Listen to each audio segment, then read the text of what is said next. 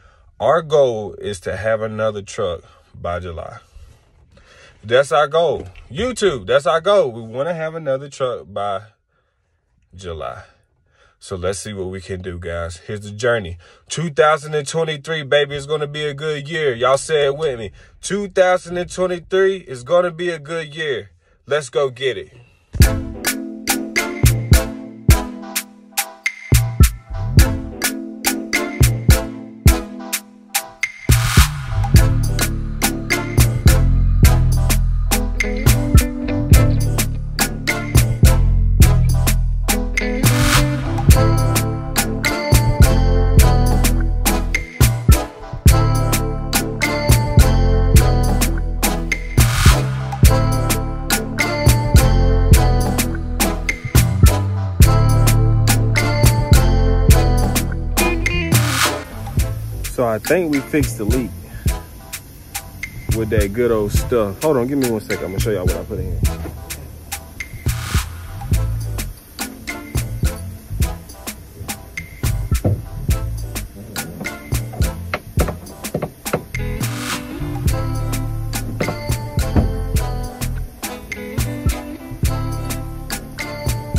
So this is what I put in there.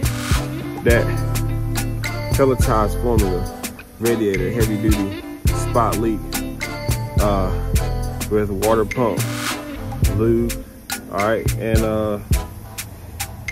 when you use this stuff, when you put it in where you put your coolant in, and you run your truck or let it idle for 30 minutes, and then it should seal it, right, or seal wherever the leak was. We now have no leak.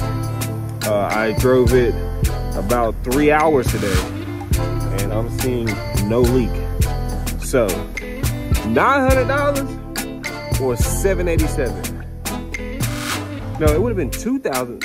Yeah, it would have been $2,000 because it was $900 for the radiator plus $1,000 for them to put it in. So $2,000 versus $787.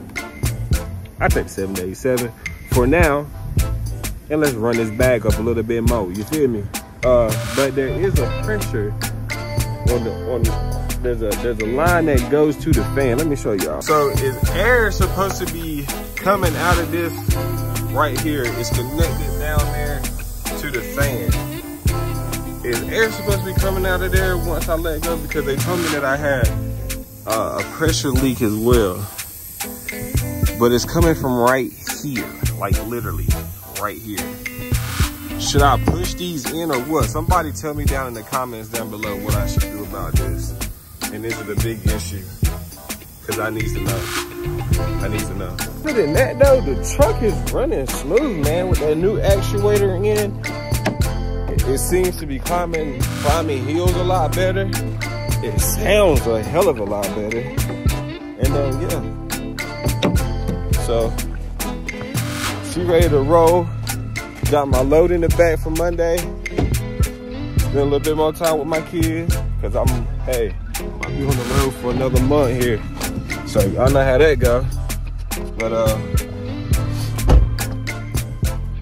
yeah, man. Let's see how this trip goes.